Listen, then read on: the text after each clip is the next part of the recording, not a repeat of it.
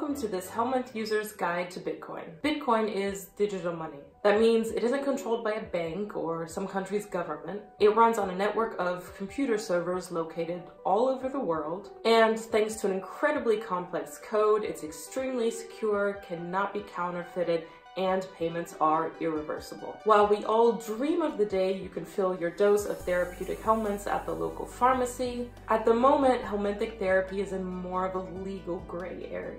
Most postal services don't seem to know or care when a shipment of helminths crosses their path, but in the US and Australia, there have been some issues with packages being seized if customs suspect they may contain helminths. There's no risk to you as the recipient, but that's why certain providers choose not to ship to certain countries. The providers that do ship to those countries want to be extra careful, so they try to remain as anonymous as possible, which is partially done by only accepting payment in Bitcoin. This isn't just to ensure their personal safety, but also the health of all the patients who depend on them for their vital supply of helminths. There are 3 ways to obtain Bitcoin. You can buy them in person if you know someone who's willing to sell. There are Bitcoin ATMs where you can insert cash or card and the machine will convert it to Bitcoin for you. And there are Bitcoin exchanges, which are much cheaper than either of the other 2 options, which typically charge a fee of 10% or higher. Coinbase is one of the most popular cryptocurrency exchanges, which is what most of the helminthic therapy community uses to place their orders. It is more expensive than most other exchanges. It has a transaction fee of 1%, but it also has the advantage of being insured. So if the site crashes, you will be recompensated.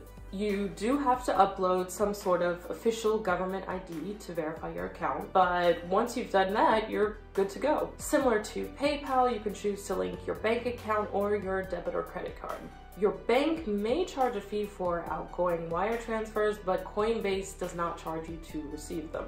It does take a couple days for funds to arrive though, and the value of Bitcoin fluctuates constantly, so it's better to transfer a little extra just in case. Since the value of Bitcoin is constantly changing, helminth providers quote prices in US dollars. Since US dollars are relatively stable, everyone is paying pretty much the same price no matter how much the numbers on the Bitcoin side change.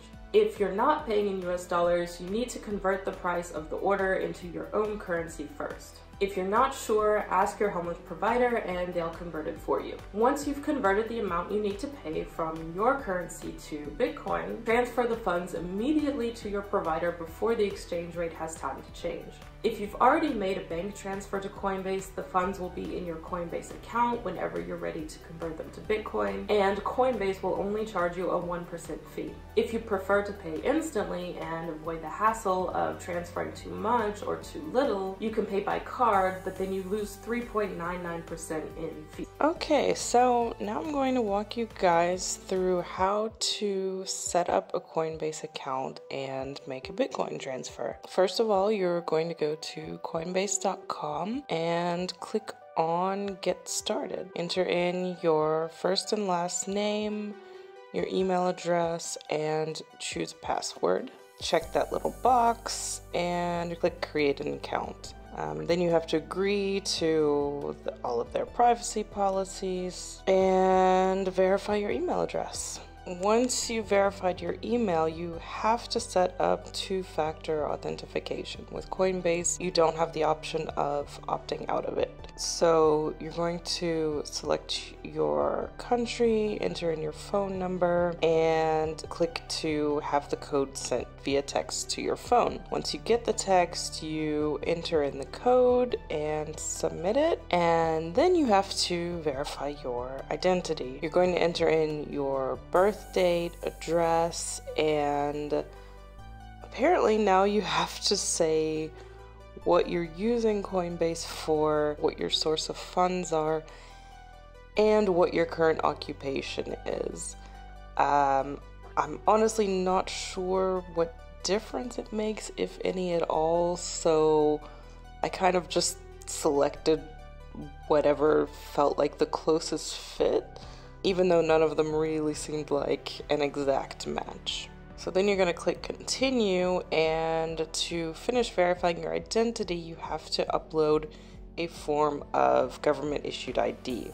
which means either a passport, driver's license, or photo ID. Once you choose which type of ID you want to upload, you have the option of uploading via webcam, a mobile camera, or uploading a file from your device. So then you upload and submit the image. So they say verification often occurs within hours, but may take longer. So I was ready to call it a night at this point, but I actually got the verification email about 45 minutes later, I think. Then I was able to sign in. You do your two-factor verification again with your text message code. And if you check the box there, that means that you don't have to enter in the code for the next 30 days, which is pretty practical if you don't happen to have your phone on you when you're trying to log in. Once the code has been verified, you also have to authorize the device you're using. So you're going to get an email for that containing your location and IP address, and have to authorize it to make sure that no one is trying to hack into your account. Okay, I'm logged into my Coinbase account. I'm gonna go down to my portfolio, click on euros or dollars, whatever your currency is, and then click on deposit. Because my Coinbase is linked to a German bank account, obviously my screen is gonna look slightly different, but basically you just enter in the card information like you would on any other website. Enter in the amount you want to transfer. This particular provider expects 450 US dollars. So I'm going to go and check what the current conversion is. 450 US dollars equals in euros currently 408. So I'm gonna go back over to Coinbase and I'm gonna put 410 just to be safe, add a little bit extra. You see here, if I do the instant transfer, it's gonna charge a processing fee of $6.35. So to save that extra money, I'm going to do a normal bank transfer. So I'm gonna enter in the name of my bank, my name, and how much I want to transfer. Still gonna do 410. You can change the currency and choose to pay in US dollars, so then you don't actually have to do the conversion yourself. But I prefer to do it in euros because my account is in euros, and you might be charged a fee from your bank if you have a charge in a different currency. But your provider should tell you what the conversion is anyway. I click continue, click these double boxes to copy the reference number. They say that's really important. The transfer will not go through without the reference number. Then I click continue. And here I've got all the information I need to make the transfer. So I'm gonna go over to my bank's website, log into the online banking,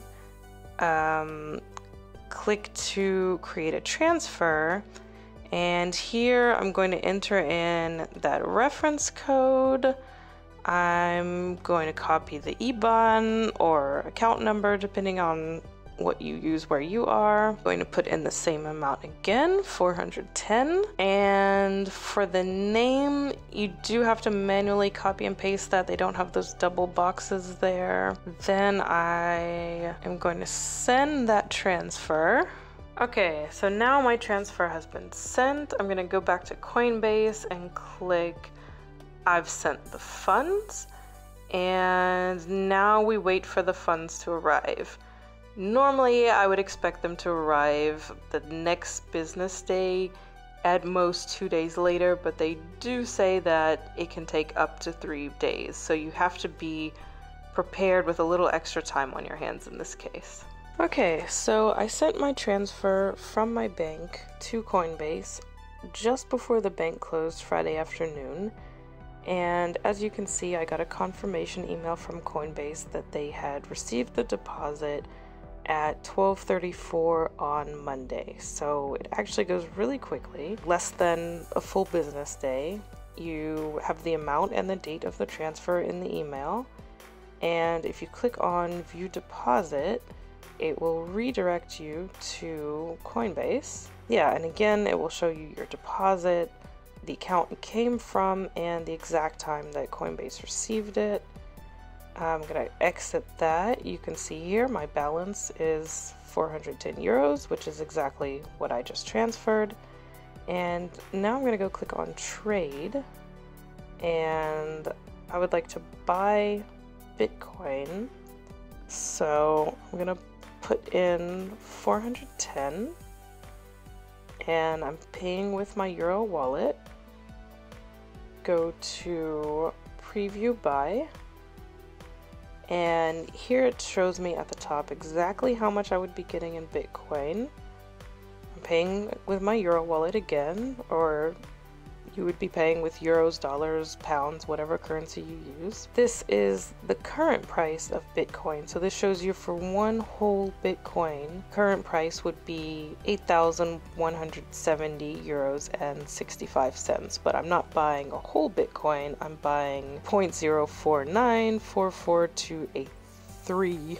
Because Coinbase is charging a fee of 6 euros and 2 cents, I'm actually only going to be getting 403 euros and 98 cents worth of Bitcoin. If I had done the instant transfer from my bank to Coinbase, I would have paid a 6 euro fee for that, and then I would have had to pay this second 6 euro fee to convert from euro to Bitcoin. By doing the slower transfer, I avoided paying that 6 euro fee entirely, only paid the fee to convert from euros to Bitcoin. So in the end, it cost me one business day more, but I paid 50% in fees. Unfortunately, what that also means is that the amount of money that I transferred on Friday was supposed to be enough to cover the fees for my provider, but since I didn't take that second 6 euro fee into account, I ended up coming up $6 short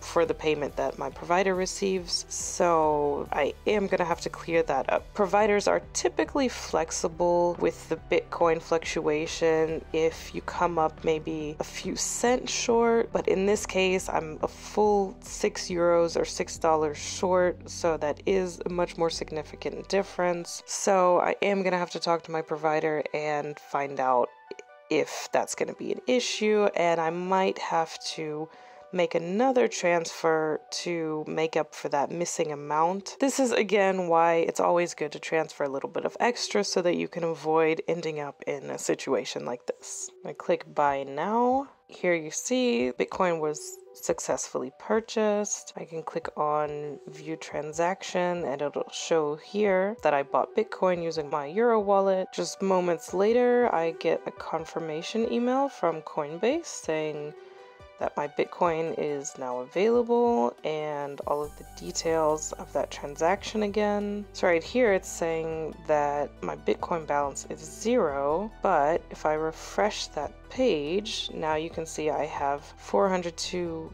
euros and 91 cents in Bitcoin. Unfortunately, that is a bit below what the provider was expecting, but I'm going to go ahead and send it anyway. So I'm going to go back to the email I got from my provider and copy the Bitcoin address that they gave me. I'm going to go back to Coinbase, paste that address in, and you can enter in the amount you want to transfer in your real world currency or in Bitcoin. So I'm going to put in send max. It's going to give me the full amount, or I could have just entered in 402 euros and 96 cents and it would have entered in the equivalent amount in Bitcoin. Now I'm going to click continue. Okay, they're saying the transaction will be delayed until it can be authorized. I'm going to click confirm. Okay, so Coinbase is asking to verify my ID before I can complete the transfer. I immediately got an email from them explaining what was going on, and I also got a text message. So they're making sure that nobody has unauthorized access to my account. Yeah, and now I'm being required to verify my ID. So I'm gonna click on driver's license and upload the scan of my driver's license. So I've got the front side and the back side. All right, click continue. And now they want me to take a selfie to confirm that I am the person on the ID that I just uploaded. So I'm gonna have to allow them to see me and take a picture. Now they're verifying my ID.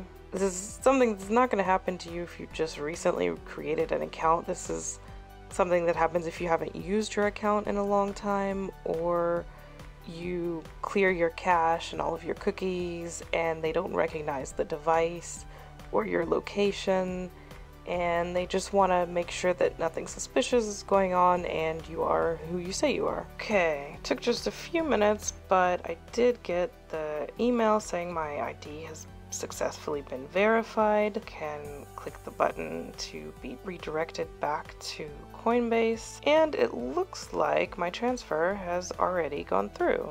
As you can see, my Bitcoin balance is back to 0.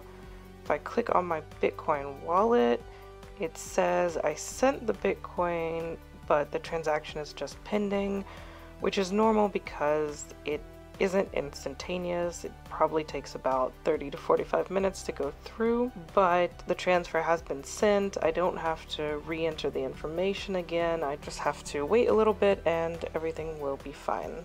Normally you get a confirmation email after sending a transfer which looks exactly like this one here, but this time for some reason I didn't get one. I think it had something to do with that surprise extra ID verification. But if you go to Coinbase, you can see where the Bitcoin was sent and click on that, and it'll pop up a little info sheet showing you the Bitcoin address you sent it to, the price of Bitcoin at the time, the fee you paid, and if you click on view transaction, it'll pop up another little info page that's a lot more technical.